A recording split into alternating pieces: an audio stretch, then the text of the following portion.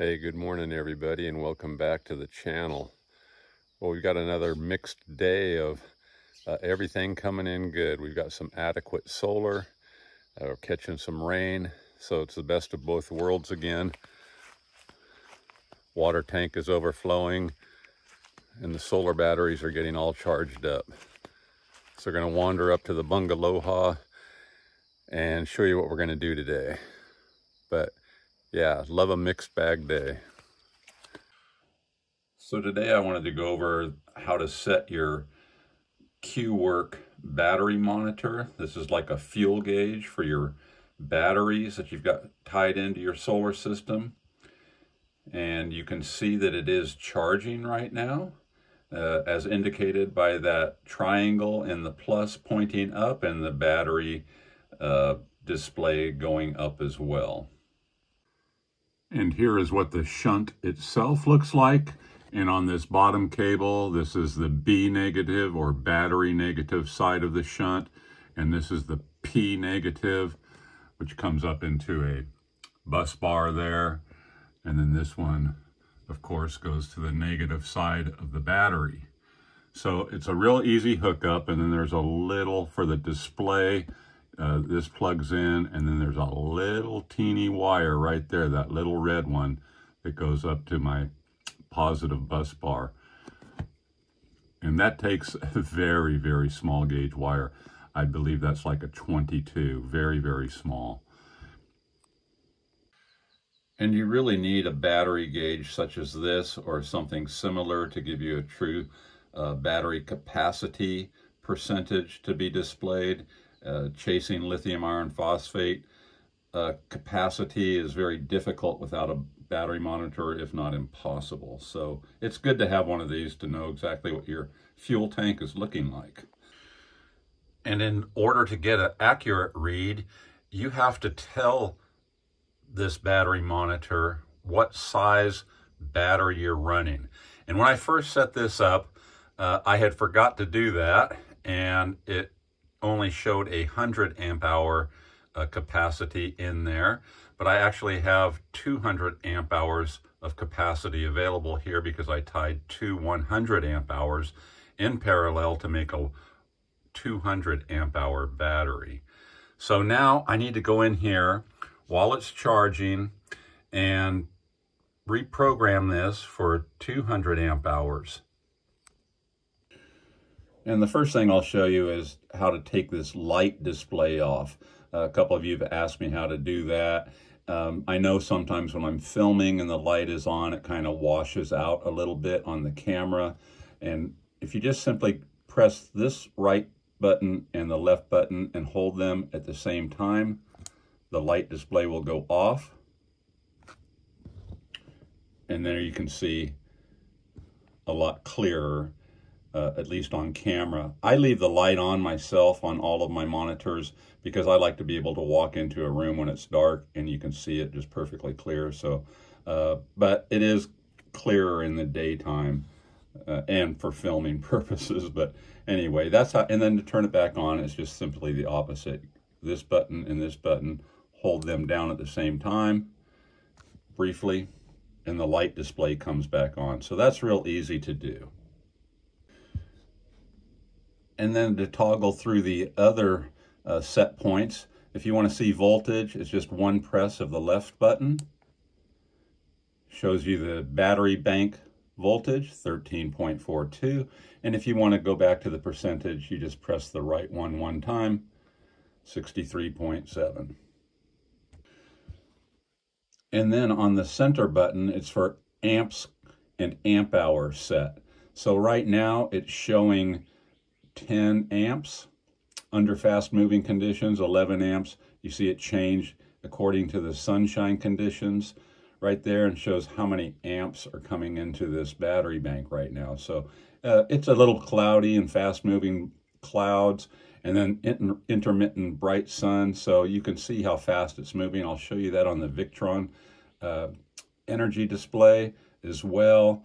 And it matches up with that pretty well. So that's amps coming in. You press that again and it shows you the amp hours remaining in that battery bank. Now, like I said, I originally had this mistakenly set for 100 amp hours when I first set this up, and I've gone back and changed it to 200 amp hours, but I want to make sure that I get it completely reset to that value, and I'm going to have to wait till this battery gets fully charged to do that, to make sure that I am really there. So 27 amps coming in right now, looking pretty good. The percentage keeps running up. So looking at the Victron display now, that 400 watt array that I've got tied in there, and that is that flexible portable array from NERSV, is again exceeding its output. But again, the panels are cool right now because of the weather. It's a little cool today, and when the clouds roll by, the panels cool off even more. Then now the sun, of course, is coming out nice and shooting well over 400 watts, and then there's a cloud rolling by, and the Victron just tracks it as fast as the conditions are changing. But let's see how the other parameters match up with the Victron here. So let's go up here, and let's go to battery voltage, 13.58, Victron reading it at 13.76. So a little discrepancy. Now it's 13.6 and 13.7. So, you know, pretty close, especially under these conditions.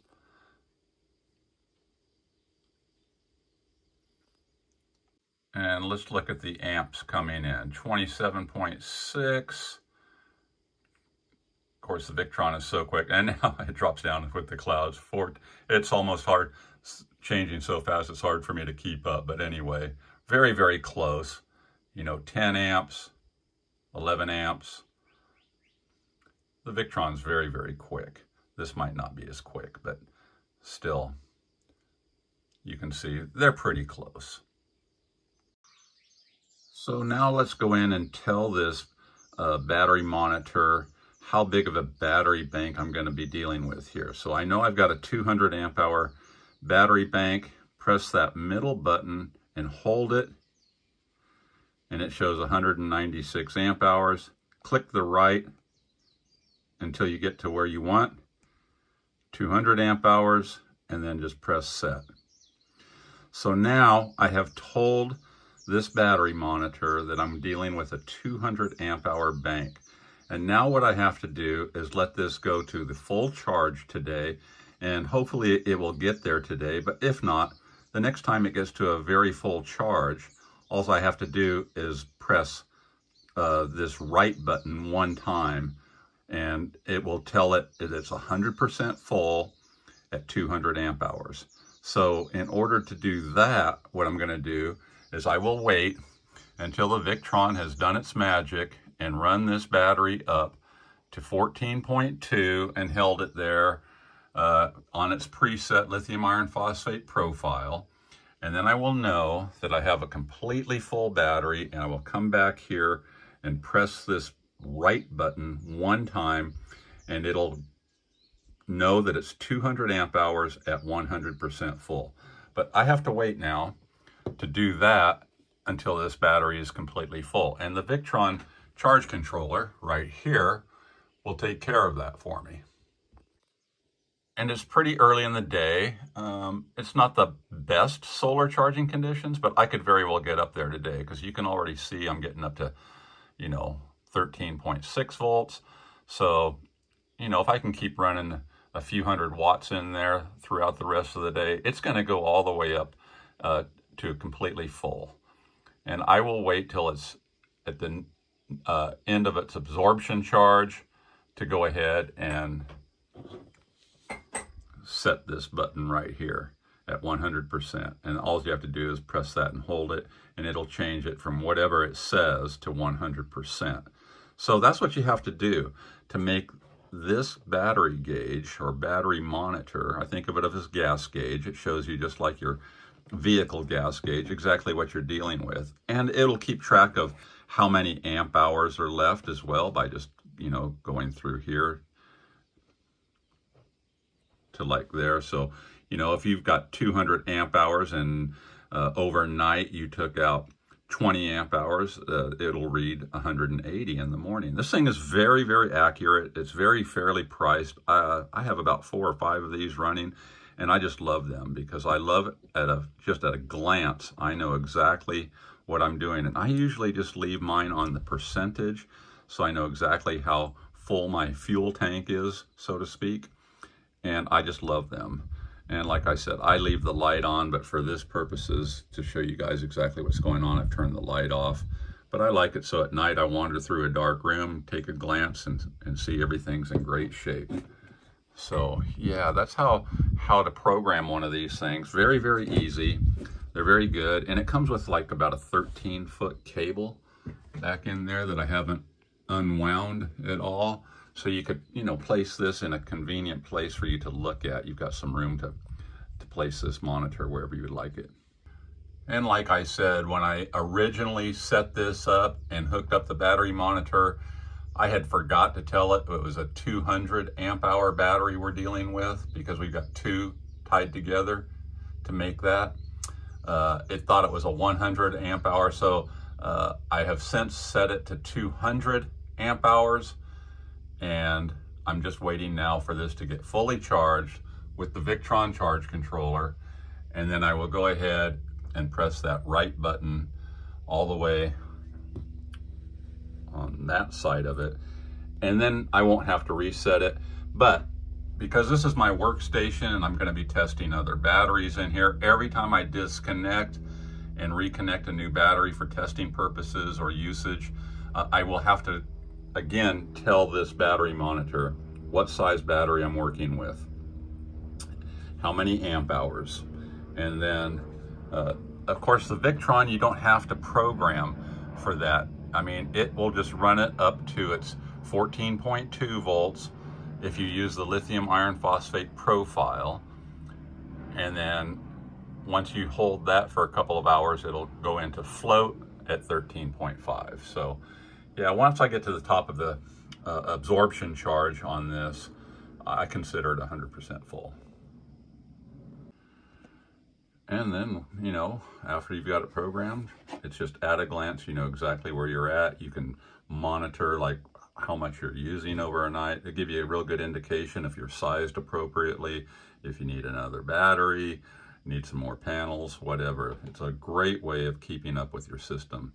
You really got to have one of these to know what you're truly doing. I mean, chasing the voltage on this and knowing what is 80% full, what is 100% full, you really need the battery monitor to do that.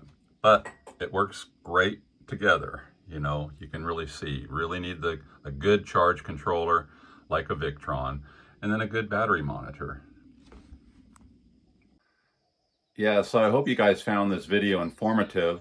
For those of you, you know, going on to lithium iron phosphate for your batteries, you really need a battery monitor. This one, like I said, I've been using this for years out here. It's about 40 bucks, something right along those lines all the time.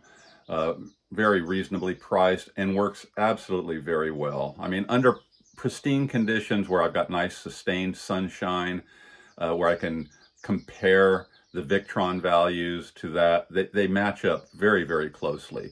Under the super fast moving conditions that I get with these clouds rolling through here very quickly, you know, the Victron keeps up a little bit faster, but, you know, under a little more sustained activity, that monitor and the Victron are pretty much aligned all the time. Thanks for stopping by the Bungaloha today, everybody. I'll catch you on the next one. Aloha. Oh, I hear P. Come on, P. Come on. Might rain.